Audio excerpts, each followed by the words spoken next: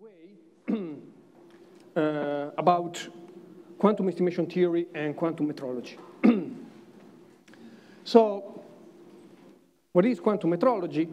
Basically, quantum metrology is that research sector of quantum information theory that deals with how to use quantum effects like entanglement, like squeezing, in order to improve your ability to probe reality, basically. And as a matter of fact, quantum metrology consists in several subsectors like parameter estimation, remote detection, hypothesis testing, and so on and so forth. And I'm not sure I can cover all this area, but I will just give you a generic overview on this field. So the outlook of my presentation is this one. So to begin with, I will start by briefly reviewing what a quantum measurement is. Okay, how do we formalize these processes in quantum mechanics? And then I will move, once we have set these ideas, I will move to discuss explicitly state discrimination problem and process discrimination and parameter estimation. Okay, so quantum measurement.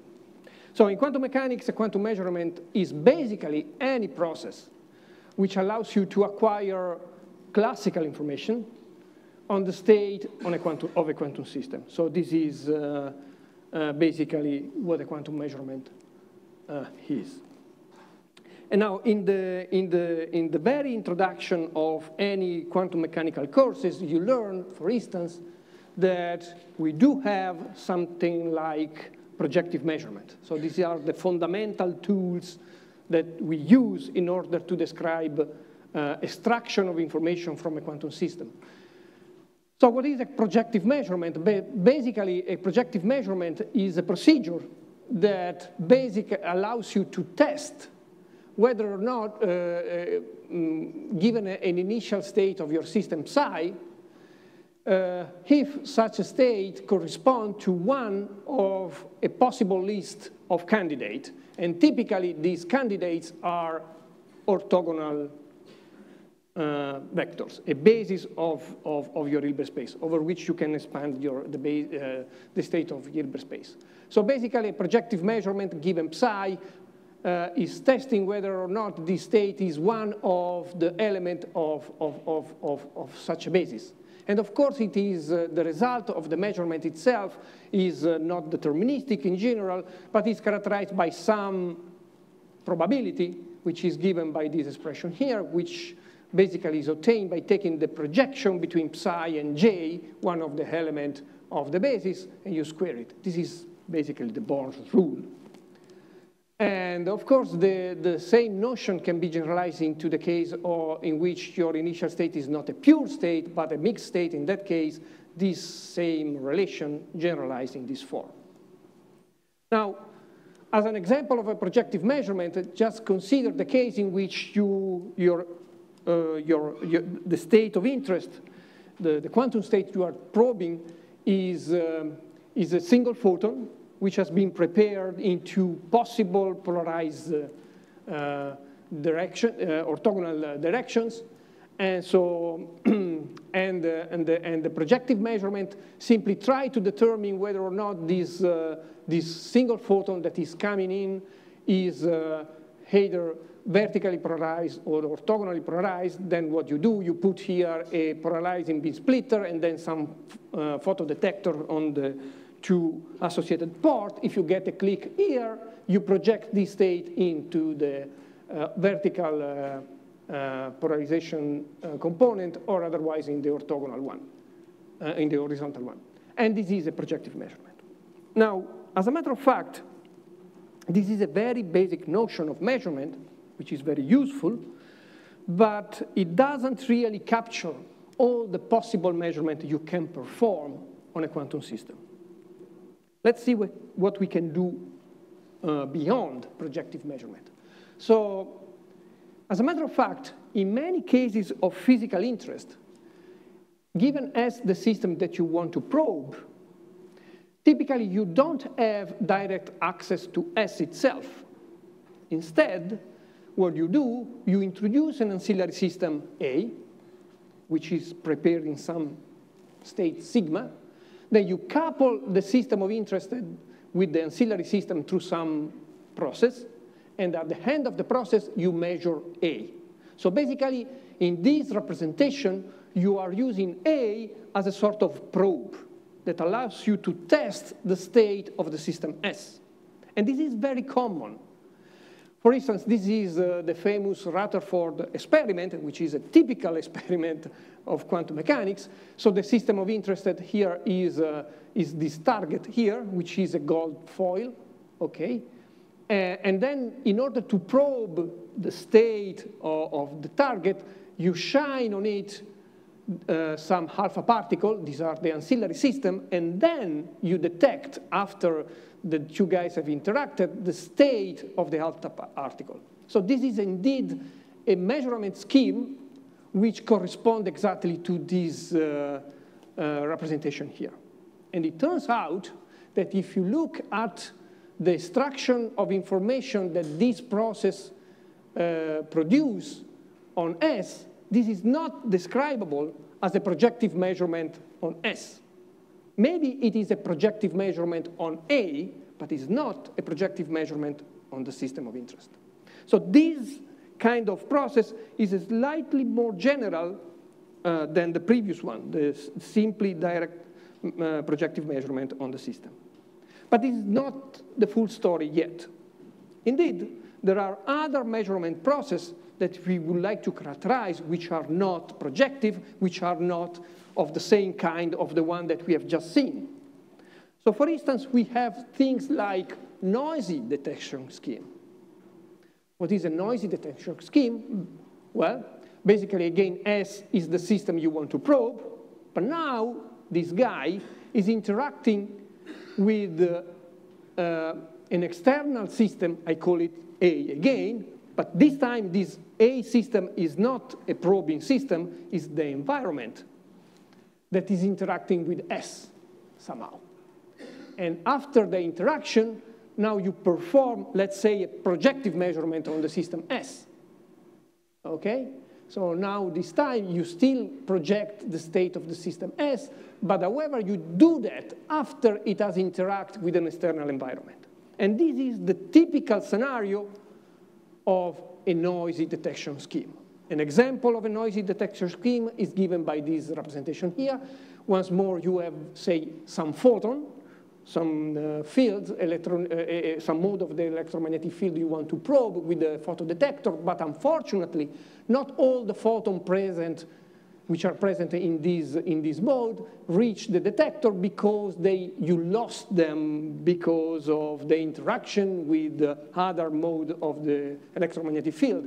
And in the end, what you measure is not S itself, but S after the interaction with the environment. Okay? Once more, this particular measurement process is not it does not correspond to a direct projective measurement on S.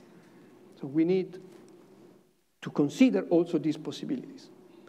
And finally, there is a third possibility. Okay.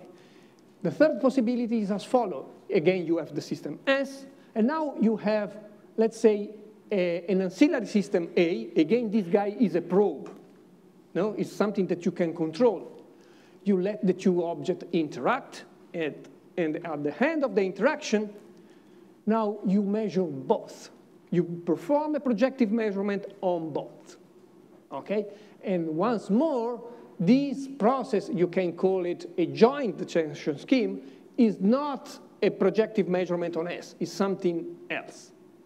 And an example of a joint detection procedure is provided here. Again, this is an optical field you want so this one is the optical field you want to detect. What you do, you put here a beam splitter, you mix it with the reference mode, which is the ancillary system A, okay, which has been prepared, say, in some coherent state. You mix it into a beam splitter, and then you perform photo counting on the two.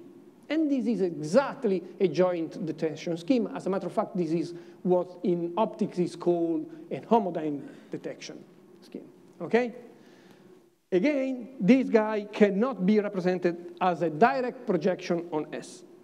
Okay, so it turns out that all these procedures can be explicitly represented in terms of a very powerful theoretical tool, which is called the formalism of POVM. POVM is an acronym which stands for positive operators and valued measures. And basically, it allows you to represent both all the various schemes we have seen so far, the joint detection scheme, the noisy detection scheme, and the indirect detection scheme, as well as the direct projection measurement, as follows. So basically what you do, you represent each one of those possible procedures by assigning to the detection scheme a collection of operators, E of J. These operators are positive semi-definite. Okay, so they are Hermitian with positive eigenvalues. And they have to fulfill the property that I wrote here, which is a normalization property. Okay, so each one of these measurements can be formally described by assigning such a collection of operators. And now the probability of getting some outcome, which is labeled by this index J, is obtained by this formula here, which take the place, which replace basically the Born rule we have seen before. So if rho is the state of your system, you take the trace of the product between rho and EJ. And this is it. Now, it turns out that all possible scheme of measurement or detection you can think about can be casted in this form. So there is a one-to-one correspondence between measurements and this way of representing them. Yeah.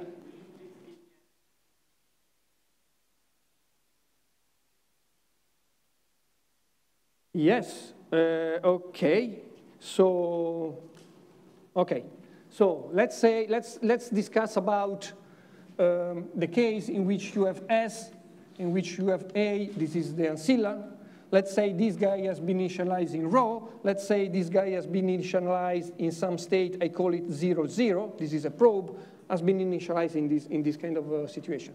And now let's imagine that we couple the two through some unitary transformation U, which typically is going to be induced by some Hamiltonian, which interacting Hamiltonian that connect the two guys for some time t, okay?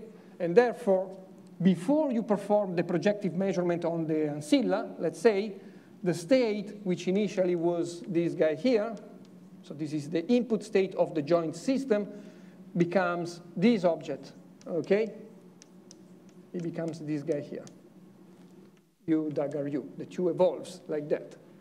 At this point, and let's say this guy is A, okay, and this guy is S, okay. Now, at this point, let's say we perform a projective measurement, a pure projective measurement on the ancilla, okay, something like that. And this guy provides us some outcome J, which is labeled by this index here. And let's introduce the projectors that allows you to extract such an information. And so these projectors are associated with a collection of vectors, J of A, okay, with J which goes from 1 to D of A. D of A is the dimensionality of the probe. If the probe was a qubit, dA is 2, otherwise is whatever.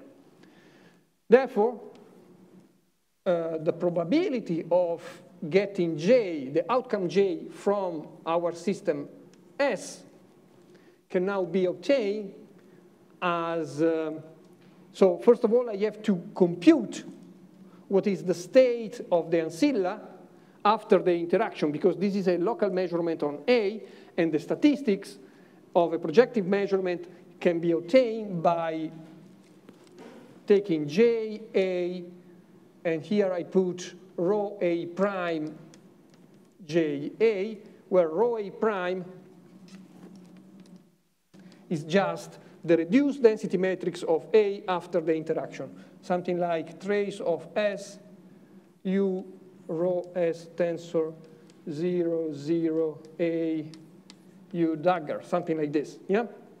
Well, let's replace this guy inside, and by the way, this object, because this is a partial trace, basically corresponds to taking the sum with respect to K from 1 to ds of K, S, U, rho S, tensor 0, 0, A, U dagger, Ks, where Ks are just element of a basis for the system S.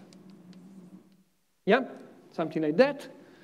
And now let's replace this object inside this formula here. And what you get is sum over K from 1 to ds. And then you get something like sum over K S tensor, and then I have J of A, this vector here, rho S tensor 0, 0, A, and then I have J of A tensor K of S. Yeah?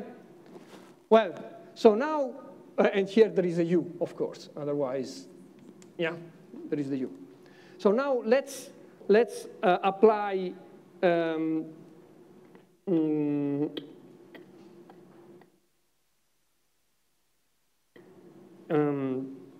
so let's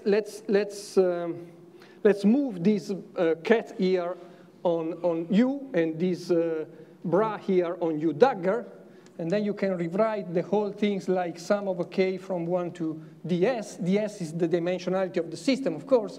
It's something like K, S, and then you have J, A, U, A, I, something like that. And then you have rho S, and then you have 0, U dagger, J, A, and then you have K, S. And this is just simple, this is just a simple way of representing the thing. Now, you notice that this is now, so you have a sum over K here, and K is a basis. So basically, this object, and this guy now is, originally U was an operator on S and A, but now I have contracted the degree of freedom of A, so this guy is just an operator on the system S, okay? I call this operator M of J, because so let's call it MS of J. It's an operator which acts on the Hilbert space of S and depend on this index J. And this guy here is clearly, it's a joint. Yeah, it's just the adjoint of that object. So basic, and also, so now we have an operator on S, rho S, an operator on S, and then we have this KK, and this is just the trace of this operator with respect to the degree of freedom of S. So it's trace over S of MSJ rho S MSJ dagger. It's something like that. Yeah? And now you use the cyclicity of the trace to move this guy on this other side.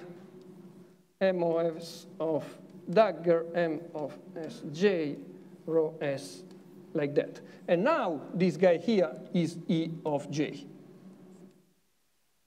Okay? Okay. So it's not particularly difficult. I probably lost too much time in order to derive it, but you ask it explicitly. Yeah?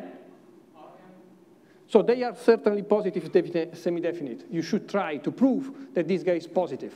Okay? Prove that this guy is positive. So it's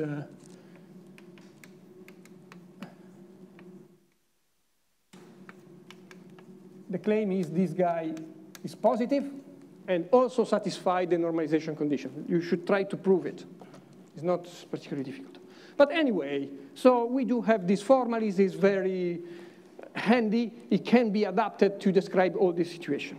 Well, And now it turns out that in many cases of physical interest, these POVM measurements are kind of more powerful than just direct projective measurement on the system itself, depending on the problem you want to solve. Say you want to extract some kind of information from the system of interest, and you ask, what measurement should I choose in order to recover such an information? Not always the measurement which allows you to solve the problem in an efficient way is going to be a projective one. Maybe it's a POVM in one of those guys.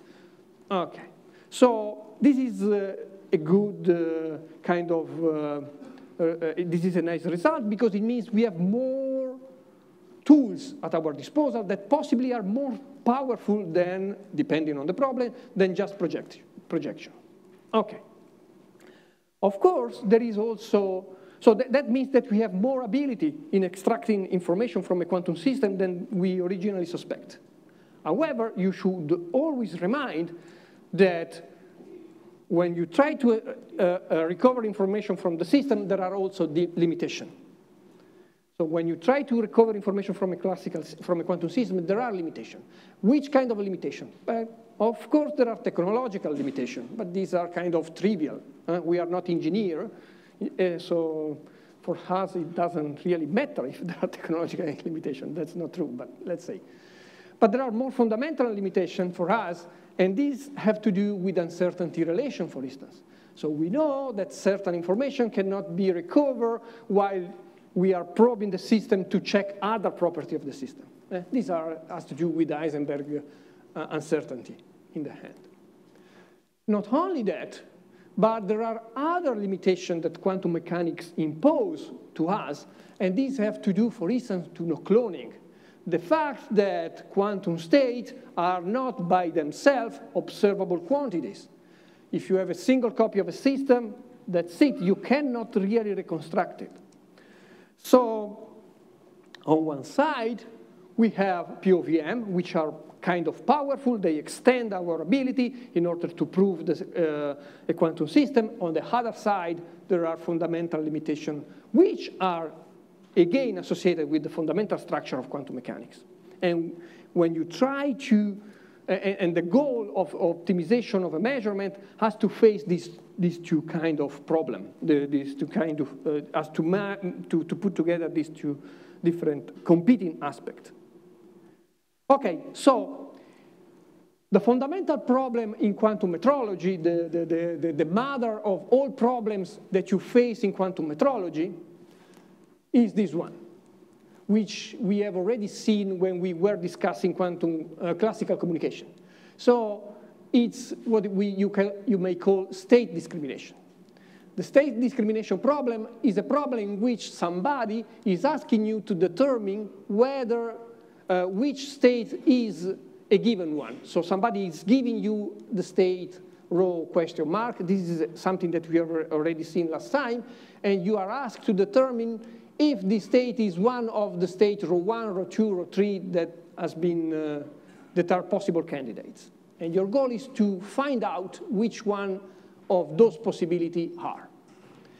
And you can try to solve this problem by performing whatever measurement you want. And in particular, you can try to solve this problem by devising the most generic, the most powerful POVM you can think about, not just projective measurement. Okay? And so this is a highly non-trivial problem, which is the optimal measurement that allows you to solve efficiently this problem here. Okay. So as I mentioned, we have seen these kind of issues exactly when we were studying communication. Okay? So when you study classical communication of a quantum channel, you face this kind of problem here because Alice is preparing quantum state that encode classical messages. Bob received this object and has to check to infer what was the state Alice has to solve. And we have seen that there are some figure of merit that you can use in order to characterize this kind of efficiency. And which, and it turns out that the optimal measurement in this particular context are known as pretty good measurements. They were first discovered by Olevo, Schumacher, and Moreland, kind of independent way. And these are other two generalizations of this idea, which use sequential decoding and bisection decoding scheme that, I mean, I contributed in discovering a few years ago. And basically, the take-home message that I want to stress here is the fact that this optimal measurement that allows you to solve the specific problem of quantum communication, of classical quantum communication, rely on optimal strategies, optimal POVM, which are not projective. So the measurement that allows you to reach the bound that achieve the capacity in this special case are, in general, not projective. They are truly non-projective POVMs. Okay, so let's move on. So in the simplest example of a state discrimination problem is this one. So here you are basically given two alternatives, row 1 and row 2. Let's say with a priori probability 50%, you are given these two possibilities. And now somebody is selecting either row 1 or row 2 with probability 50% and is presenting to you such a state, but without telling you exactly what the state is. And the question is, can you guess, can you determine which one of these two possibilities is the state that I've given to you? You can perform measurement, and you have to solve this problem. Now, you can try to solve this kind of problem, identifying the optimal measurement that solves it, but you need to introduce figure of merit in order to classify the values to answer the question. And the typical figure of merit that one can consider is what is called the error probability. So the error probability is simply the probability that you give an answer, but it doesn't correspond to the state I gave it to you. So you say 1, but I gave you 2, or you say 2, and I gave you 1. You can compute this quantity, and this is, of course, a function of the POVM that you have selected, and then you can try to optimize with all possible POVM you can think about. Yeah? And it turns out that this optimization problem was solved by Hellstrom quite a few years ago, and you can show that by optimizing with respect to all possible POVM, you get this minimal error probability, which is expressed here in this very elegant and compact form. It is 1 minus, and then you have this quantity here, row 1 minus row 2, and this is the trace norm divided by 2, and everything else, then you have a factor of 2 to divide. Now, this object here, this same object here, is indeed the trace distance between row 1 and row 2. I don't know if somebody have introduced the notion of trace distance in previous lecture, but I guess so. So this theorem by Hellstrom is telling you that the minimal error probability that you have when you try to solve a problem of this form is given basically by 1 minus the trace norm, the trace distance between the two. Now, you may wonder what is the optimal measurement that allows you to achieve this bound. And for this special state, it turns out that optimal measurement is indeed a projective one. Okay? But this is just...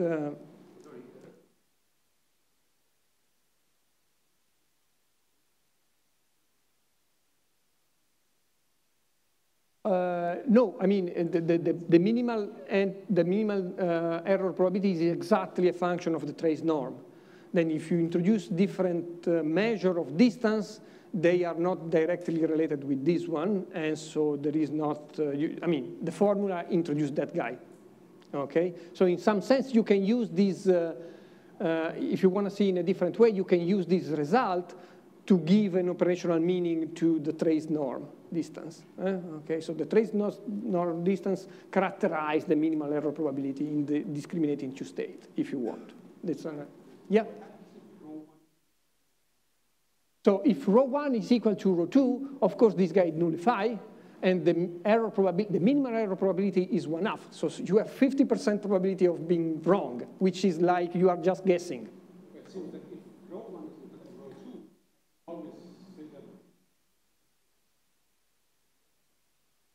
Yeah, if you want, but the point is that I'm asking you to tell me whether the result is 1 or 2, and then I choose. Okay, it's like I make a commitment, I say this guy is 1, and this guy is 2. Then I'm cheating and giving you exactly the same state, and then I give it to you. Guess whether I choose 2 or 1. But the example has only 1. Yeah, yeah. But I'm not telling you. Yeah, yeah. I'm just telling you, I just choose 2 states. I'm kind of cheating, no? These are 2 different states. Please tell me whether this state is 1 or whether this state is 2. You don't have, so I put a label on a system on the same object, but I put it kind of randomly. So there is no way you can guess where I put which label I choose. So it's maximum error probability. Okay, so the example is, sorry? the example has 2. Yeah, yeah. Okay, so let's move on.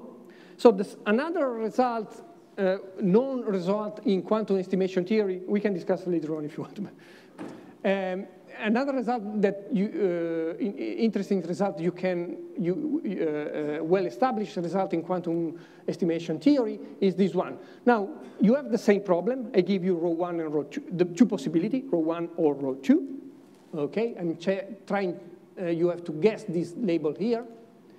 But now I'm not giving you just a single copy of the system. I give you, say, n copies of it. So you have many, many, many copies. And now this is good, because if you have many, many, many, many, many, many copies, in principle, you can try to do state tomography. You can try to reconstruct the classical representation of the state, and once you have the classical representation of the state, you know exactly what the state is. Of course, you need, in principle, you need infinitely many copies. But let's say that as the number of copies increase, you expect the minimal error probability to go down. Yeah? And indeed, this is exactly what happens. So of course, the minimal error probability in this case is given by this formula, which is exactly the formula I gave you before, but now is applied to n copies of the 2 objects, so this object. And it turns out that you can take an asymptotic expansion of this quantity, which goes down exponentially, which decreases exponentially, with an exponent, which is given by this quantity here. Okay, and this is called the quantum Chernoff bound. Okay, the quantum Chernoff bound put an upper bound on the exponential decay of this error probability in terms of this awful functional that you see here. But it's a mathematical and analytical result you can obtain. Of course, there are others I cannot cover. Okay, so a related problem to quantum state discrimination is process discrimination. So in process discrimination, the issue is the following. Once more, there are 2 alternatives, phi1 or phi2. But now these phi1 and phi2 are not states, but processes, like black boxes. There are 2 processes that can act on your system, and you don't know which one is going to act, and you have to guess which one is the process that is going to act on your system. So you have to discriminate between the 2 alternatives, but now we are talking about quantum evolutions, that is CPT maps. Remember, the most generic evolution of a quantum system is a CPT map. You have to discriminate between phi1 and phi2. I give you this black box and ask you to say whether is this guy phi1 or is this guy phi2. Now, of course, this kind of wide process discrimination is relevant. Well, process discrimination is relevant because it's a problem that occurs in many different contexts. So, for instance, when it has to do with noise detection. So suppose that you have a quantum computer, you have some gate, you have prepared some gates, and this is represented by this phi2 mapping. But then maybe at some point during the evolution, something goes wrong. And instead of applying phi2, your quantum computer is operating on your inputs with phi1, which is a deteriorated version of phi2. It's phi2 plus some error. And of course, it is of interest for us to determine whether this noise has occurred or not. This is exactly what you do when you do quantum error correction. So in the end, process discrimination is strongly related with noise detection schemes. Yeah? Another instance where process discrimination occurs is this one. Okay, so for instance, suppose that you want to probe the presence or the absence of a target. So this is kind of military applications, unfortunately. So you are trying to detect the presence of an airplane, let's say, okay? This one, which is a very realistic and concrete problem, yeah, can be casted in terms of process discrimination, because in order to probe the presence of this airplane, what you do, you shine some probing signal, say some laser beam or whatever. And then, depending whether or not you get a reflection from the object, you have two situations. If you get a reflected signal, this corresponds to a transformation of this message, which is due to some map, which is phi1. Phi1 is the process that takes this signal and reflects it. Phi2 instead is the case in which your signal is not reflected, you get no signal back. So once more, this target discrimination can be casted in terms of process discrimination. You have to decide whether the channel is operating on your system is phi1 or phi2. And this is, again, process discrimination. So how do we address the process discrimination problem? Well, we can transform process discrimination into state discrimination. That's very simple. Just put inside the black box a state, and then depending whether or not this guy is phi1 or phi2, you will obtain at the output two possible states, rho 1 or rho 2. And now the problem becomes, again, in order to answer the original question, you have to distinguish between two states. And we know how to do, because we can just measure them, try to measure it. No? We perform it. Of course, so this is a very nice way of transforming the previous problem, the process discrimination, into state discrimination. But of course, there is a caveat, or there is, if you want, there is more, because now you have the possibility of choosing which one initial state of the probe you want. So depending on the choice of this row, you may have more possibility in discriminating rho 1 and rho 2. So the idea is to find which state is the most sensible, or sensitive, sorry, in order to discriminate between these two processes. And so here there is yet another kind of optimization stage. Not only you have to optimize with respect to the measurement that you need to perform to distinguish the two states, but also you may consider the possibility of optimizing with respect to the input state of the probe, finding the optimal probing state.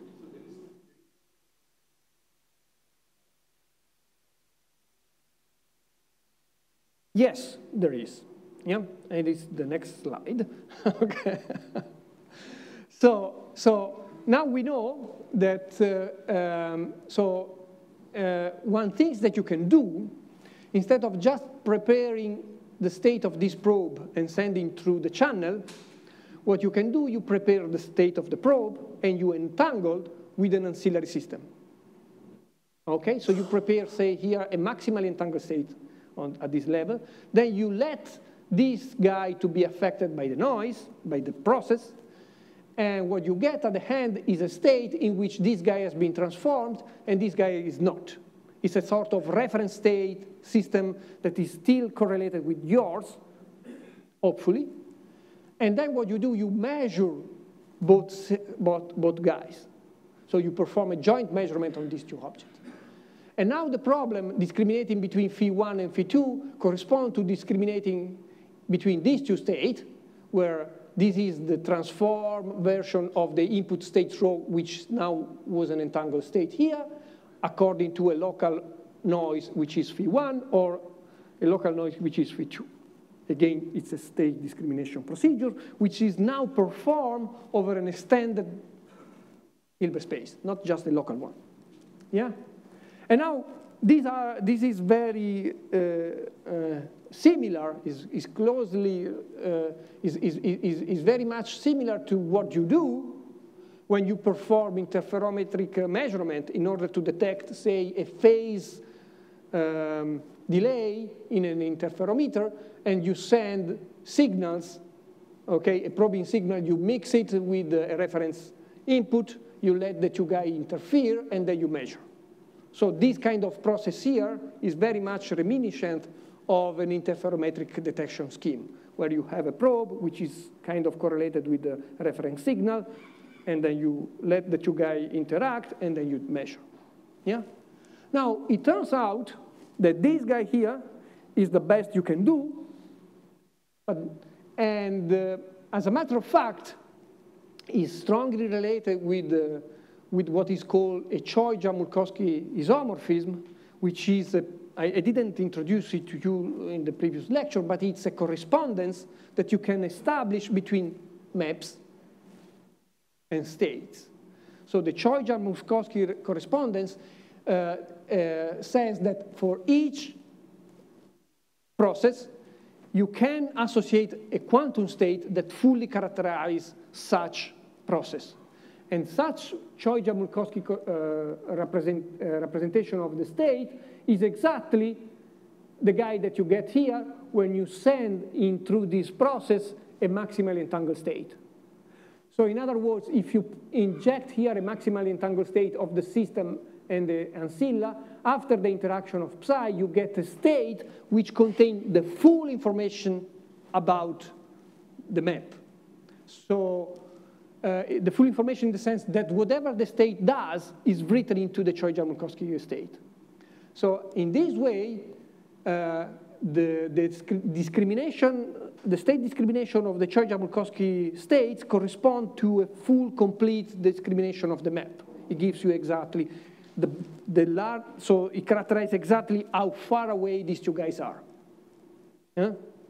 So in other words, this is an intrinsic way of discriminating phi. It is exactly what you were asking for. So it doesn't depend on the input. It's something that you don't have to optimize. OK, so as an application of this idea, let's go back to this target problem.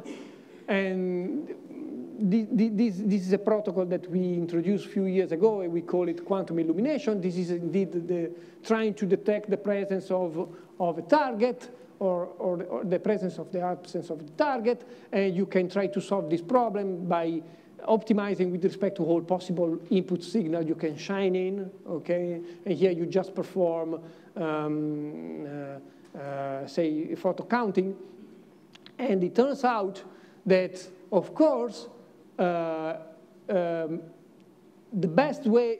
best performances also in this situation here are obtained when you produce an entangled, an input signal which is entangled with a reference, and what you do, you just take a joint measurement between the reference state and the transmitted one. And OK, I will not enter into the details, but you can apply this idea for this problem, and you find out that the error probability that you obtain in order to determine the presence or the absence of the target is improved if you use this technique. Yeah? OK, so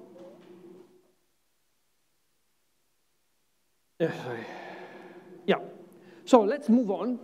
And now I want to make to discuss a problem which is slightly more complicated than the state discrimination process we have seen before. And this has to do with the parameter estimation. So in parameter estimation, so remember, in state discrimination, the problem is always like that. There is a finite number of possibilities over which you have to choose. with respect to we have to choose. So I'm asking you, is this state row 1 or row 2 or row 3 or row, say row n? I give you a finite number of possible answers. And you have to detect which one of these discrete finite number of possibility is realized by the experiment you are performing. In parameter estimation, basically what you do, you extend, you enlarge the number of possible candidates, creating a continuous set of possibilities. So now you don't have a finite collection of possibility, but you have a continuous collection of possibility. And this continuous collection of possibilities is basically one parameter family of object. Okay, so it's like, it's a collection of states that you can parameterize with the parameter, continuous parameter x. Okay, you don't label it with a discrete index, but with a continuous one. And now you are asked to determine which one of the state I'm giving you is where the state row question mark is in this family. Okay, at which point of this family. So basically, another way of looking at the problem is this problem is to say that you have a quantum trajectory in your space of states, which is parameterized by this parameter here, and you have to determine the value of the parameter. So that's why it's called parameter estimation. So your goal is to estimate the value of that parameter. And now it's clear that this problem is much more complicated than the previous one because the parameter is continuous, so intrinsically there is going to be always some uncertainty in determining the specific value of this guy. Okay, in order to address this problem, it is better to start from its classical version. So this problem has a classical analogous that it is worth to consider. So in classical information theory, the same problem goes as follows. Suppose that you have a random parameter x, a continuous parameter, so it's a continuous parameter, and let's say which is encoded somewhere, okay? And now let's say that you probe this black box that encode the value of this random variable x, it's a classical random variable, and let's say that you obtain some stochastic outcome out of your measurement. And these stochastic outcomes are represented by these values here, which are also continuous, characterized by a continuous parameter. You get xi1, xi2, and so on and so forth. You perform many measurements, and you get different value of this parameter. And let's say that these parameters, which are the outcome of your measurement, are related with the x of the black, which is written in the black box through some conditional probability, which is given here, and which fully characterize the measurement process, okay? So I'm just putting by hand all these facts. I don't have a POVM structure here. This is just a statistical connection between two random variables.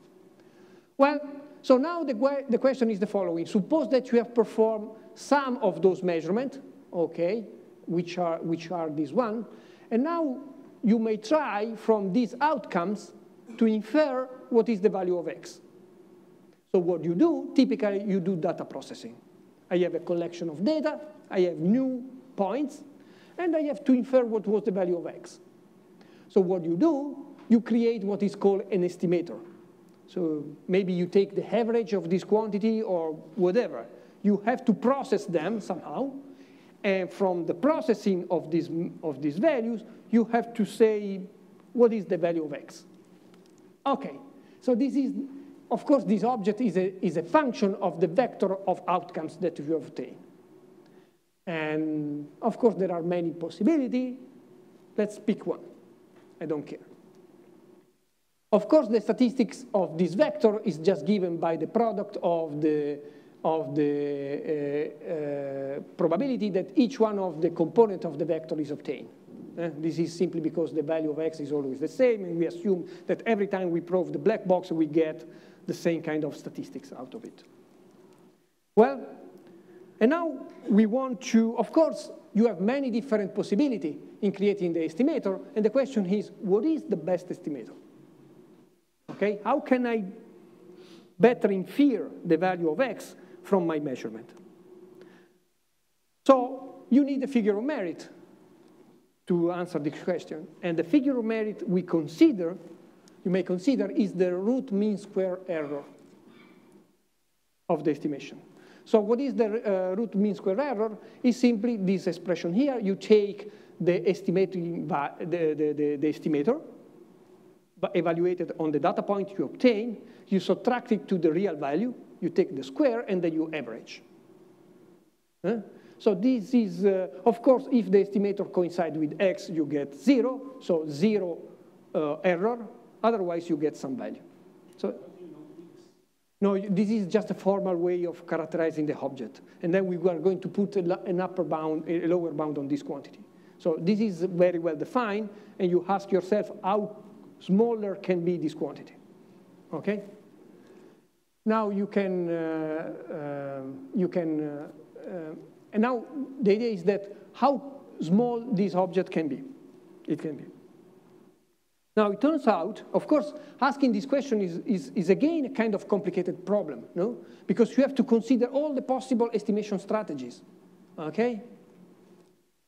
But nicely enough, there is a theorem by Kramer and Rao, which is called the Kramer-Rao bound, that says that no matter what you do, the root mean square error is going to be always greater or equal than this quantity here. So nu here, this nu here, is the number of measurement you have performed. So you have performed new measurement. And f of x is a function which is called the Fisher information, which is only characterized by the probability, the conditional probability of the measurement outcome, and depend on the random variable that you are trying to compute. Okay? It doesn't depend on the estimation procedure. So it's something which is completely independent from the estimation, from the estimator that you choose. Indeed, it provides a lower bound for all possible estimation strategies. And it's just a function of the conditional probability that connect your measurement to the real outcome. So you get, so as the number of measurements increase, of course, this quantity goes down, it nullifies, and it goes down like the square root of the number of measurements. Yeah. For all possible x, yeah. So you get this identity here. Yeah. And the nice fact about this result is that the bound itself is achievable for sufficiently large nu. So there exists optimal estimation strategy that have to do with maximum likelihood procedures that allows you to construct an estimator that indeed scale like that. So this is the best you can hope. You can determine the value of x up to that precision, no more than that. Yeah? But of course, you have to find the optimal estimator. Okay, so now let's move on to, let's go back to the quantum case. In the quantum case, there is no black box, or to be more precise, the black box is provided by the state that encode the random variable we want to determine.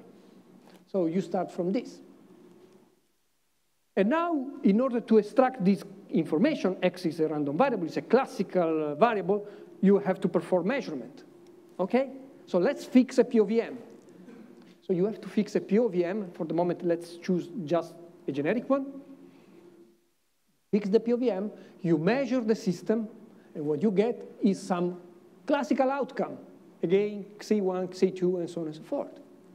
And now, the probability, a conditional probability that connect the value of x to the outcomes, okay, is just a functional of the P of M that you have selected. And of course, it's a functional also of the state, but that's another problem.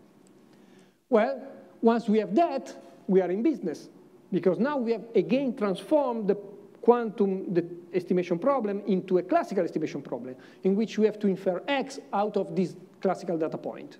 Well, construct an estimator, and try to minimize with respect to all possible estimator. So in the end, what you can do, you can apply the previous result, the classical result, to determine the minimum value of the root mean square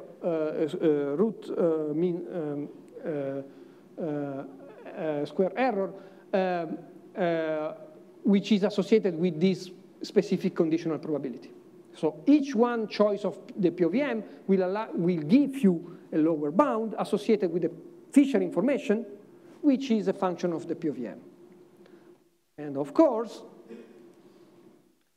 so this is exactly what I said. This is the root mean square error for a given POVM, which is lower bounded by its associated Fisher information, which is now a classical object. But of course, there is an issue here. And the issue is, what is the best value of this quantity you can hope? So find the optimal POVM. Now, the issue is, let's now choose the optimal POVM. And if you try to optimize with respect to all possible POVM, this classical bound gets replaced by this bound here, which is the quantum Kramer-Rao, the quantum version of the Kramer-Rao bound. So which involve what is called the quantum Fisher information. The quantum Fisher information basically is the maximum of all possible Fisher information optimized with respect to all possible POVM. And so now we have this quantum result. You say that in order to determine the value of the parameter x, which is encoded in your system, the best precision you can achieve is given by this expression here, which again scales like square root of mu, okay? And which is a function of this quantum Kramer-Rao, which is a function of the quantum Fisher information, which is a function of the quantum Fisher information. Well, yeah, sure.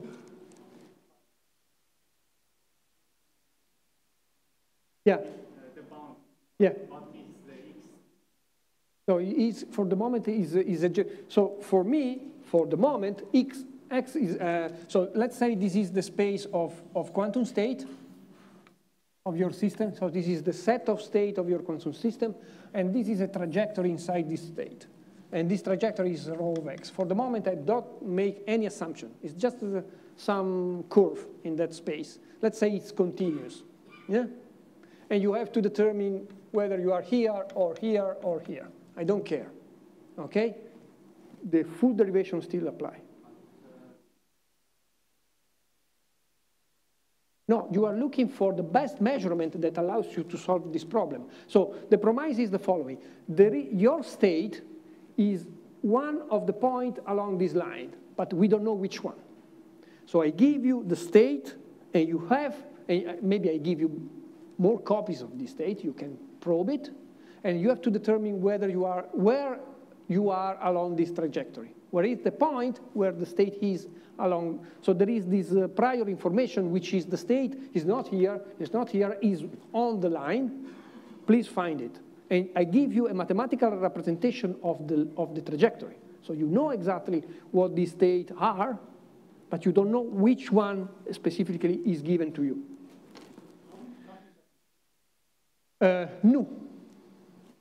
New copies. You have new copies. So you can perform several measurements. OK, so let's move on.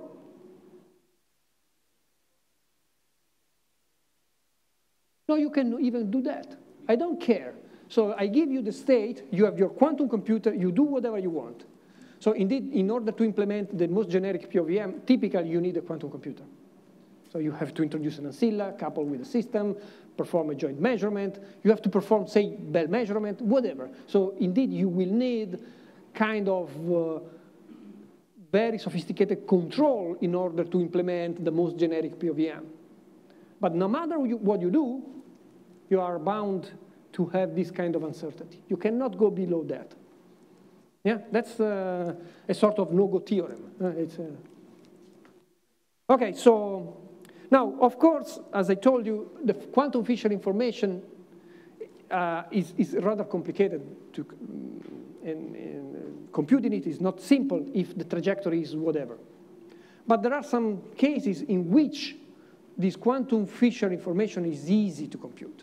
And the most simple example of a quantum Fisher information is obtained when, for instance, this trajectory that we are considering, that one, is generated by some Hamiltonian. Not necessarily time-independent or parameter-independent Hamiltonian, but it can also depend explicitly on x. So this is equivalent to the evolution associated with the time-dependent Hamiltonian. So let's say that you are evolving according, so your state is evolving according to some procedure. X now is the equivalent of a time, which fulfill this dynamical equation here, where h is the generator of the dynamics. So this is a very simple kind of trajectory. Yeah?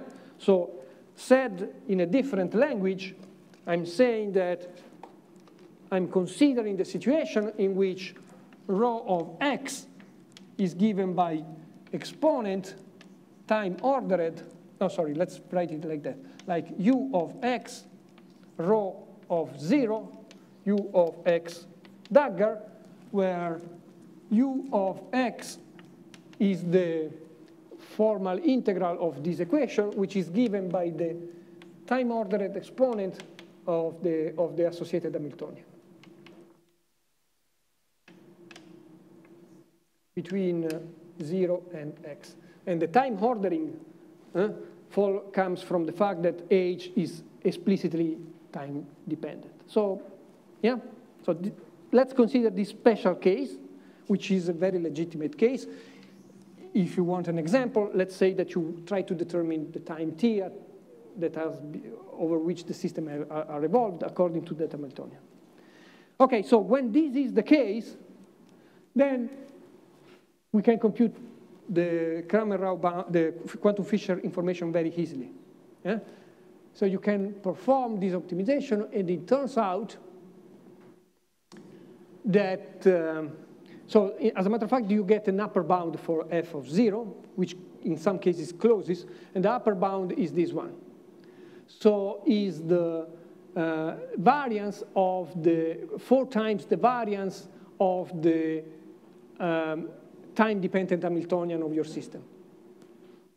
Okay? So you can prove this inequality here. F0, so if you get an upper bound for F0, you get a lower bound for the minimal uncertainty. So you get this inequality here. And in particular, the gap here closes if the Hamiltonian is not time-dependent. So if it is just a time-independent Hamiltonian, then F0 is exactly the variance of the Hamiltonian. That clear? Well, and the variance is just given, no? But you take the Hamiltonian, you subtract the expectation value of the Hamiltonian on the state at that value of the time, and then you take the square, and then you take the expectation value. It's the variance. Yeah, it's the variance. Okay, so now a nice side effect of all this is the following. So now we have that the uncertainty is upper bounded by the Kramer-Rao, quantum Kramer-Rao, which is lower bounded by this object here because of the inequality I've just given to you. Now, if you look at this inequality, you can cast it in a very nice way. You can write that delta of x, the uncertainty in determining the value of x, times the uncertainty associated with the Hamiltonian is larger than 2 times square root of u. And this is kind of generalized energy-time uncertainty relation, because this guy is the uncertainty in the energy content of the system, and delta x is the uncertainty in time. So this is indeed, a sort of energy-time inequality, the equivalent of the momentum position Heisenberg uncertainty, which now has been obtained in the context of quantum state discrimination or parameter estimation theory. Yeah? Are you happy? Okay. Okay, so in other words, the precision in determining the value of the time x depend on the spread of the energy of the system. Yeah? And by the way, this inequality here, as I told you, becomes an identity, so these guys are the same if the Hamiltonian is explicitly time independent.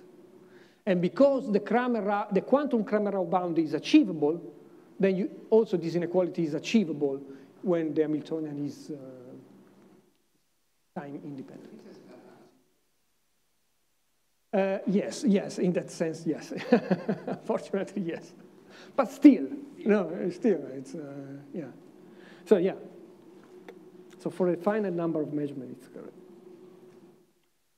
Okay, so I think, how much time do we have? 5 minutes, that's fine. So I want to discuss a final topic which is associated with this parameter estimation problem, and this has to do with the difference between shot noise and Heisenberg scaling in parameter estimation. And the subtitle of this section is Entanglement as a Resource. And we know that entanglement is a resource, and we'll see in which sense, in this context, entanglement is also a resource. Yeah? So, okay, so let's consider the following problem. We have a probe, and we have a black box that is affecting the probe through some unitary process, represented by U of phi, and the way, and basically the unitary transformation depend on this parameter phi that we want to determine. And let's assume that U is given simply by the exponent of some Hamiltonian time the value of the parameter phi. So phi, again, can be seen as a time, as a temporal evolution, okay? And your goal is exactly to determine the value of t, of phi. And you can choose whatever state you want here. You can choose whatever measurement you want there. Let's try to see what's the result of this very simple estimation problem, which is very common in in quantum optics. You typically have to perform this kind of measurement. It's equivalent to determine the delay of a signal or of a phase shift or a phase shift. Okay, so yeah, there are several examples. Now, but of course, in order to address this problem, we allow you to probe your black box several times under the premise that the black box is the same. So every time you interrogate the black box, it responds exactly in the same way. So always add the phase phi. So now you can perform several tests and perform several measurements. But of course, you can even try to send entangled resources into these multiple copies of the black box and then perform joint measurement, okay? So if you wonder how you can do that, because maybe you have a single black box and you don't have, say, n black box, but just one, how can I do that?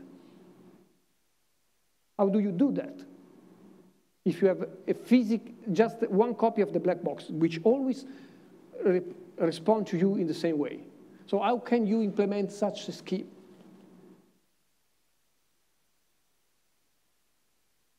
You cannot copy the box. Huh? The box is just one.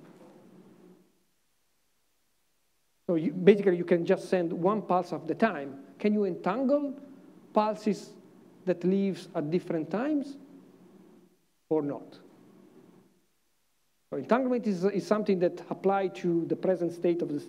Of reality, no? So I'm entangled, these two guys are entangled now, but what does it mean this guy is entangled with this guy two days ago? Doesn't work very well. Yep. Yeah, you can do that, but it doesn't really explain how can you send. So the point is that, yeah, okay, use the same box many times, but how do you send an entangled state there? Again, no, there is a pulse here, and then there is a pulse I'm going to send in 10 minutes. How can I entangle the two? It lives in different space-time point.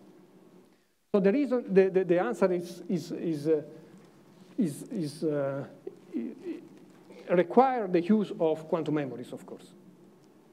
So the idea is the following. So you have, say, two quantum memories. These are just qubits in your computer. Okay, you create an entangled state of these two quantum memories now. Okay, and now you let this guy. You move the state of this quantum state of this qubit into some traveling mode, say some photon that moves away but remaining entangled with that guy. You send it to the box. When you arrive at this stage, instead of measuring it, you charge it into another quantum memory. Okay, so this is quantum memory 1, this is quantum memory 2, this is quantum memory 3, and this is quantum memory 4. So you create this guy, you send it through it, and you load it here. And now you have still some kind of entanglement between the two. Now you move this guy into a photon, send it through here, and then you charge here. And at the end of the day, you can realize this kind of configuration. So when you see this kind of picture, as a matter of fact, they kind of implicitly assume your ability of having memories that can be entangled, over which you can kind of process the thing, okay? So in other words, I wanted to stress this point because I'm not cheating here, in a sense. This is possible, it's difficult, but it's possible. Okay? Of course, if you have many copies of the black box, no problem whatsoever. But if it's just one, then.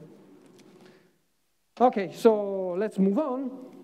And now you can perform the same experiment many, many, many times. Let's say every time you prepare n photons, and you send it through it, and so on and so forth, you repeat the same experiment new time.